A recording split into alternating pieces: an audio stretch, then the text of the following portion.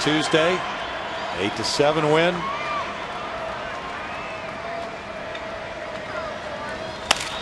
And a line drive to right field. Guzman does not catch it. Bourn will score the tying run. Berkman into second.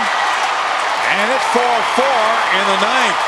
As Guzman, normally an infielder playing right field, cannot catch the Berkman line drive. Wow. Oh no. That's just incredible. Lights maybe?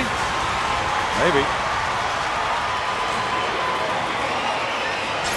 I don't know how much outfield Guzman has played in his career, but he's a good athlete. He should have been able to catch this ball. I don't care what his natural position is. It will sink on it. Wow, what a